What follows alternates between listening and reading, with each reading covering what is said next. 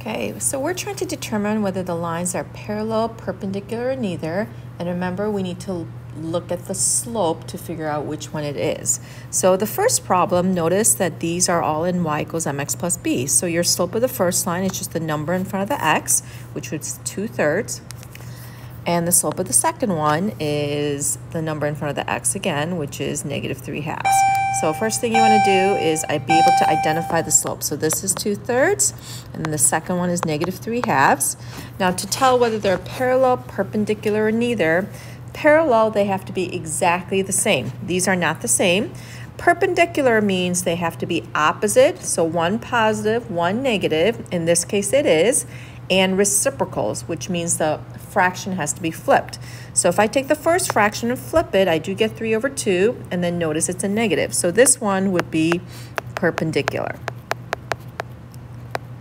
Okay, the second one, again, it's in y equals mx plus b, so the slope of the first one is 1/5, the slope of the second one is 5.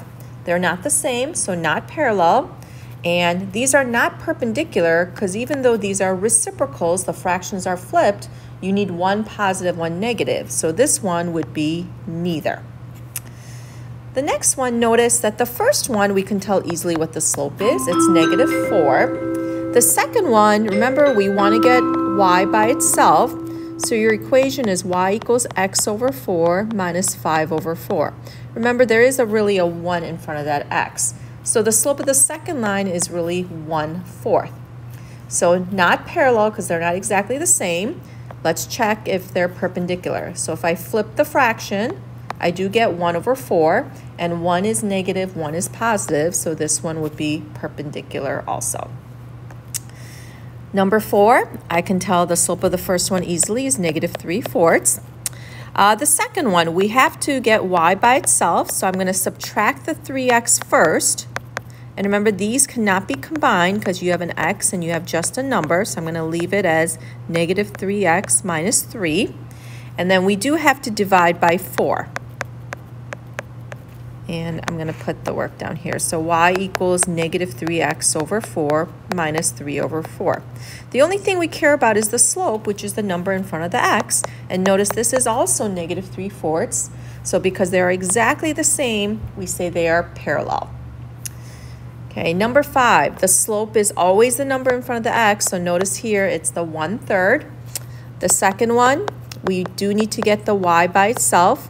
So I end up with y equals -2x plus 5. So the slope there is -2. Not the same, not parallel.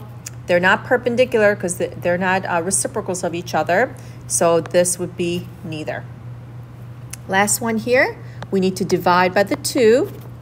So I get 4 minus 1x. Slope is always the number in front of the x, so that gives me -1. Let's see. The next one, we need to subtract the 3x first. I'm going to put the work down here. I have 3y equals -3x plus 9. We still need to divide by the 3.